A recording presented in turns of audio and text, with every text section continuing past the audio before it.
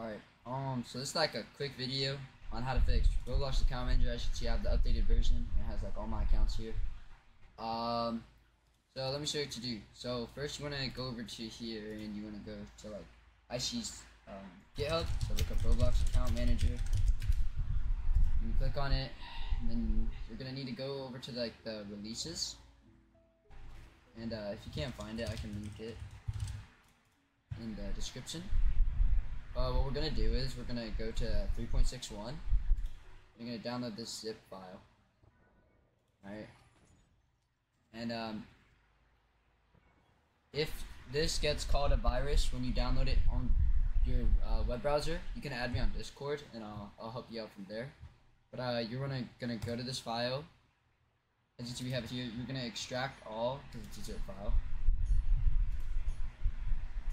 And if you want all your accounts to be transferred and you don't want to start fresh, then you're gonna need to go over to your current account manager, because hopefully your antivirus only deletes the actual application and not these two files. You're gonna want to go and save these two account data files in like a Discord server somewhere, and like I can show you mine. If I go to account, so now I'm gonna go to the newest file or account manager that we have. You can access. Okay, first you're not even gonna open it yet.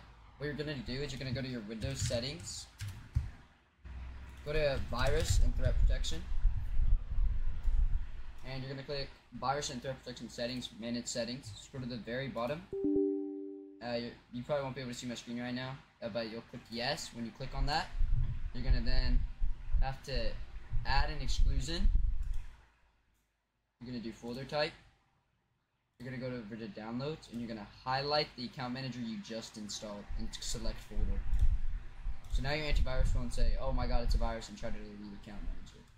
And now you're gonna want to open the file and you're gonna run the program. I'll do an example of that. So open it. My account manager is already running, so I'm gonna close my.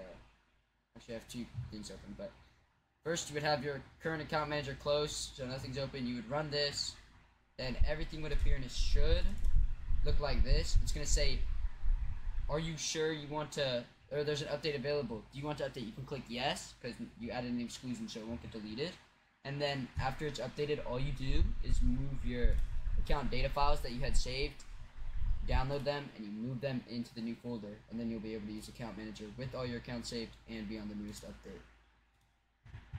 So I hope that helped, and yeah, if you need help, add me on Discord. It'll be a pinned comment or the first link in the description.